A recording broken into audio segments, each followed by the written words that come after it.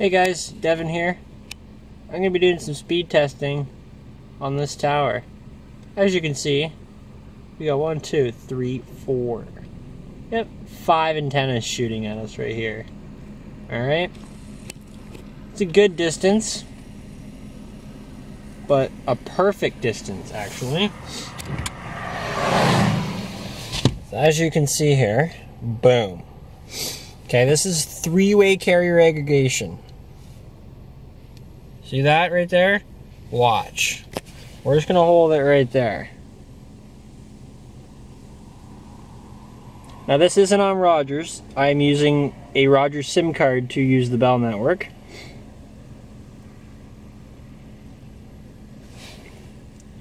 So there we go. We're getting 500 down in the middle of nowhere, okay? I'm on a rural road. I am like in the middle of nowhere, okay? 474 down and 55 up. All right. Let's run another one here. Tower's out this way, but phone's still, I'm sure, getting a really optimal signal. There we go. And I went up to this tower. There is fiber brought right to it.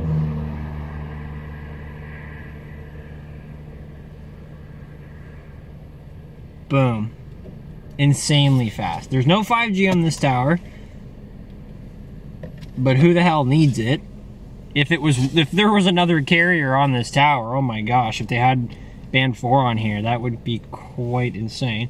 So I'm gonna show you here just kind of where I am. This is the tower right here, okay? I'm like pretty rural, okay? Here is Ottawa, over here, in this area. That's Ottawa, okay? So, I'm in pretty much the middle of nowhere. I'm gonna ping back to Toronto, just because I seem to get better luck going out that way.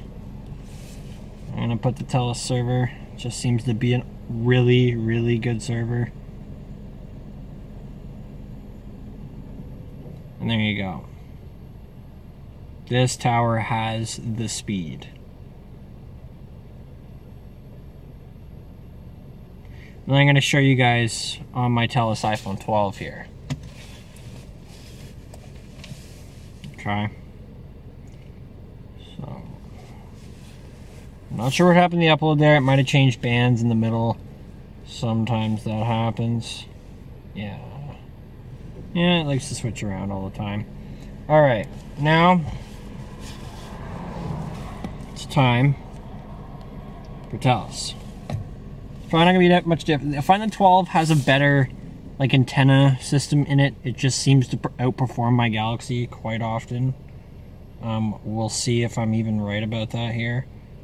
We're getting 400 now. There's 450. See, I did touch 500 on this phone yesterday. So there you go, 491 down. I haven't moved. Tower's right out there. Not zooming all the way out there, just takes forever. Let's do... I'm just gonna ping somewhere kind of close. Yeah, let's just do the Bell mobility.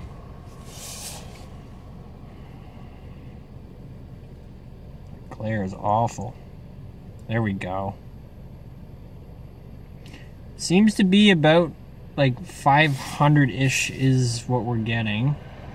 I don't know why it dropped off. I'm guessing because this is like probably a lot of wireless home internet customers on this.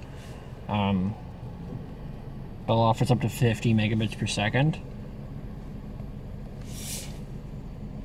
off these towers. I don't know if it's shared spectrum still. There we go, look at that. I don't know why it starts off so quick and then it likes to back off at the end there. But there's 400. I'm trying to get a nicer number here. I'm trying to get over 5. Like I feel like it's capable of more. Let's ping to Kingston, that's pretty close too, 50k away. the Rogers server.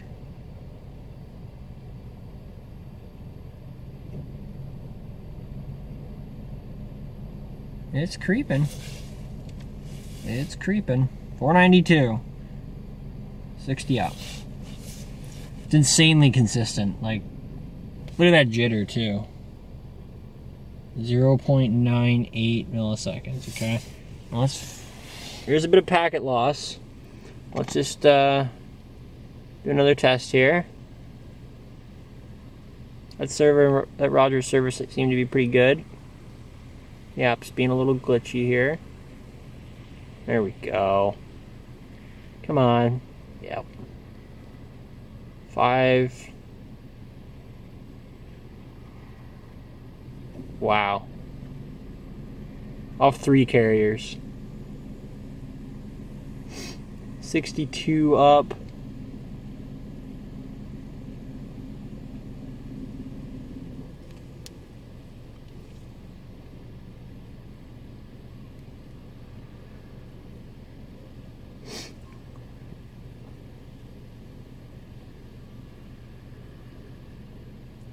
Very, very impressive. If you heard that shot, that's a gunshot. It is hunting season around where I am. Wow, 509. I'm gonna see if there's one better spot I can find. I don't know if I'm exactly in line with the antennas, but I'm pretty sure I am.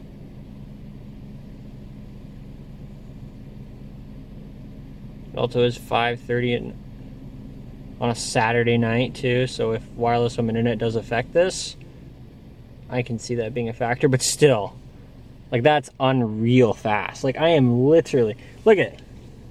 Here come some tractors right as we speak.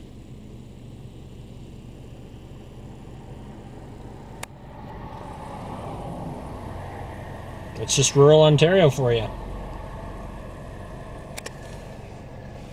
We're gonna throw the iPhone up in the window here.